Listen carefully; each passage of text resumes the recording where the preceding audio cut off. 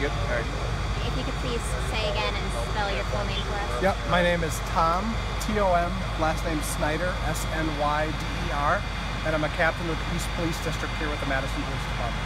Okay, so please tell us what you can with relevant information about this crime scene. Yep, just before 4 p.m., officers were dispatched to a person who had been shot in the leg in a Metro bus just adjacent to the LaFollette High School, Senate Middle School area on Flom Road. Officers arrived, made contact with a number of people, ended up transporting a 16-year-old male to the hospital with non-life-threatening injuries. Fortunately, the school had pretty much closed for the day, and buses were taking people home at the time. It looked like this was a full bus of students leaving the area when there was a shot fired from the back of the bus. The circumstances of how that shot was fired is still being investigated. At this point, we believe there's only one person who's injured. We had an immediate lockdown of area businesses as well as the high school and the middle school. We are now systematically taking students out of the schools, the students that were remaining in the schools, and making sure that the building is safe. We had a report that someone had a handgun that was fleeing the bus, so we are further investigating that and trying to determine all those people who were involved.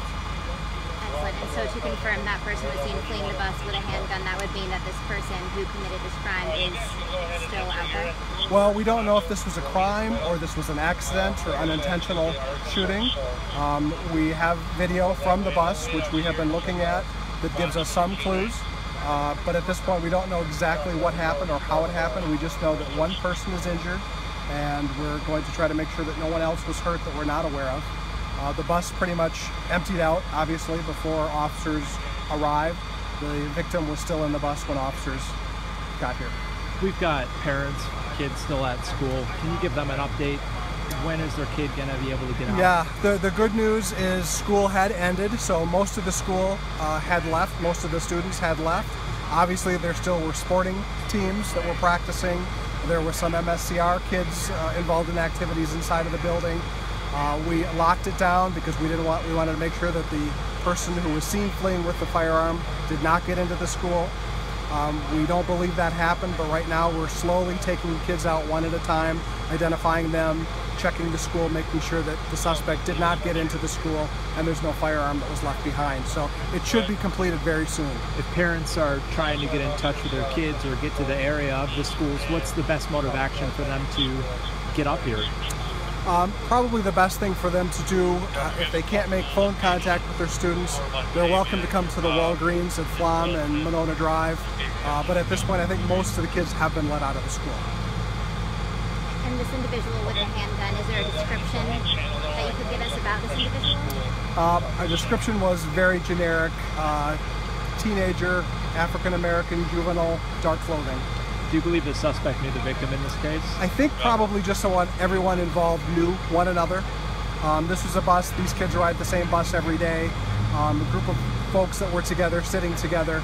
So we've identified most of them as best we can, and I think that we'll have some answers pretty shortly. Was this bus coming from picking up students from school? Yes, this bus was it was just leaving school. So would it be safe to assume that the student had the handgun at school? That's a presumption that we can make at this point. We haven't determined if that is the case or not, because we haven't been able to contact everyone involved. Obviously, the person that fled the bus with the firearm, we need to talk to that individual. Were we able to 100% confirm victim and suspect both students had followed? Well, everyone in the bus, to my knowledge, is a student at the school. Yes. Metro bus obviously equipped with cameras, correct? Yeah, Metro folks have been great. They brought people on site real quick. We're able to pull that video, let detectives look through that, so that's been very helpful. On a day where it already spread so thin, you've got officers down in Middleton right now. To have another incident, how are you guys handling this? Well, it's been a heck of a day. We have 3 different command posts set up where we have Madison Police occupying currently. Fortunately, we were able to call in officers early this afternoon. Those people that work in inside positions were all able to come out and help with patrol staffing. So we're doing okay right now. It's really tested our resources, certainly, but we're okay. It's disheartening for you guys. I mean, I know some. I think I've recognized the detective or two from the scene in Middleton who may have been there for a while. Out here. Yeah, we have had several people that were at the initial incident in Middleton respond out here as well. So certainly that's difficult, and it's been a long day for people. It's been a stressful day. And for those folks that remain in Middleton, they're probably going to be there through the night. So, yeah, it's taxing on resources, no doubt about it. Have you ever seen something like this before, where there's just so much seemingly concentrated in one period of time? Well, we have certainly had multiple command posts and multiple crime scenes going on simultaneously. Certainly what happened in Middleton today was, more extreme than what we typically see. The good news in terms of this incident here, it was relatively isolated, and I think that we're going to make progress in determining exactly what happened pretty quickly. And just to confirm, this is the bus? Yes, correct. And we're still waiting for the, one of the resources that has been scarce are our investigators, the crime scene technicians.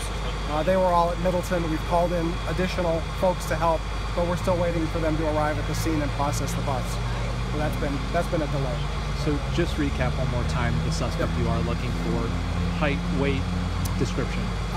It's very vague right now. I would say probably 15 to 17-year-old African-American male wearing dark clothing who was last seen with a handgun fleeing the bus towards the area of La Follette High School. And then real quick recap on our victim and his status. Yep, the victim has a gunshot wound to the leg. It is not a life-threatening injury, I am told. And detectives are on scene. He's been conscious alert, talking to the detectives, and he's going to pull out of this okay. Thank you very much. This is confirmed victim is male. Correct. Okay. I just want to ask you, because I know you spoke a little bit too, is there anything right now that indicate what led to this? It sounds like you guys may be at least looking, could this have been accidental? But do you have anything, that witnesses or anything like that have told you? Yep, we've interviewed a number of witnesses. We're not getting complete cooperation from everyone that was on the bus. It does not appear that there was any kind of a disturbance or dispute that led up to the gunshot. So exactly what happened prior to the gunshot occurring, we're not certain. Thank you for your time. Yep. Does that make sense? Yep. Yes. So is Cobalt? So just to recap, Adam Duxter with WISC, we have a a city bus that was carrying students from La Follette High School. It was at that time that a student, who they believe to be a student, shot another student.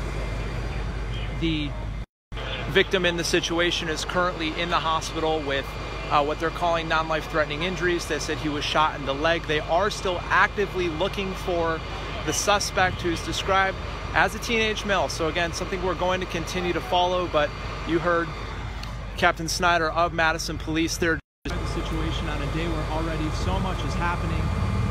Another situation here in Monona. Again, still a closed situation, and there are a couple of schools